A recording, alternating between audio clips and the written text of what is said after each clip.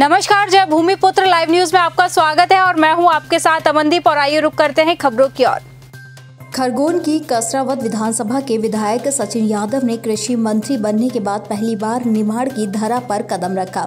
इस दौरान कैबिनेट मंत्री ने मां नर्मदा का पूजन अर्चना किया और आशीर्वाद प्राप्त करके जनता से रूबरू हुए। कृषि मंत्री सचिन यादव ने मंत्री बनने के बाद पहली बार क्षेत्र में आगमन को लेकर लोगों में खासा उत्साह देखा गया।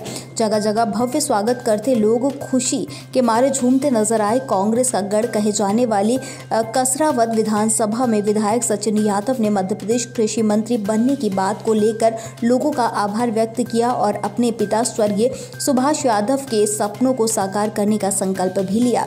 वहीं क्षेत्र के विकास को प्राथमिकता देने के साथ संपूर्ण मध्य प्रदेश को कृषि क्षेत्र में नए आयाम पेश करने की बात कबूली और परिवार पर विश्वास की बात करते हुए कसौटी पर खरा उतरने की कसम खाई।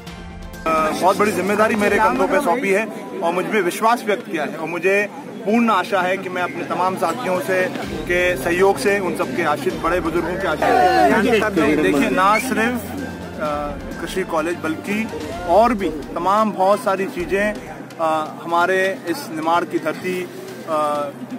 धरती रास्ता देख रही है। और जो कम से पिछले 15 सालों से हमारे जो निमाड़ का जो विकास कहीं ना कहीं एक अवरुद्ध हुआ है, मुझे पूर्ण विश्वास है कि आदरणीय कमलनाथ जी के कुशल नेतृत्व में, उनके अनुभव के साथ हम जैसे युवा जो है इस निमाड़ की धरती को दोबारा उस विकास के रास्ते पर, उसकी प्रगति पर उसको ले जाने का प्रयास करेंगे।